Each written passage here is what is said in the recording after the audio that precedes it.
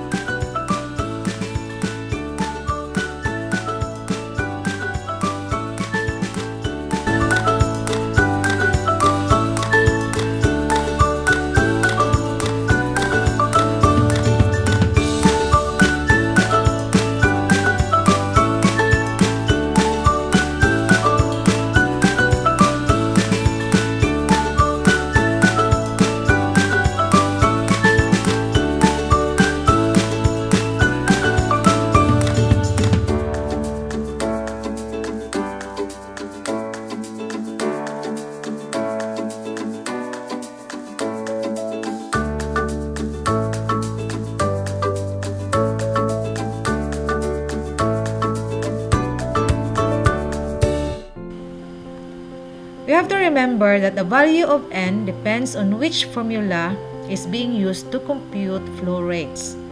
N is equal to 2 for Darcy-Weisbach and Manning's formula, and N is equal to 1.85 for Hazen-Williams formula.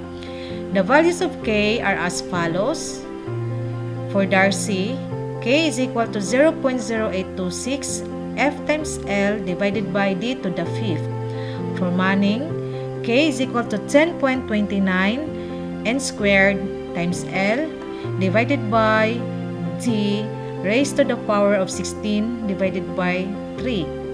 For Hazen-Williams, K is equal to 10.67 times L divided by C1 raised to the power of 1.85 times D raised to the power of 4.87. For our sample problem, we are going to neglect the minor losses and we are going to determine the flows in the pipe network shown based on the following data. If the pressure at A is 600 kPa, determine the pressure at D, assuming A and D have the same elevations. So these are the data, and this is the pipe network system. For the following slides are the solution of this sample problem.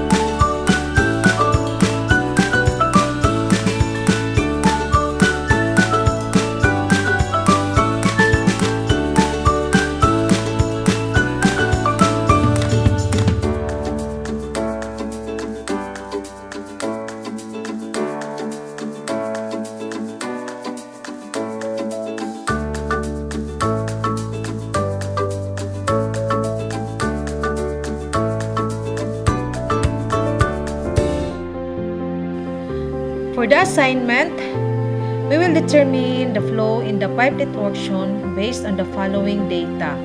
Assume C is equal to 120 for all pipes.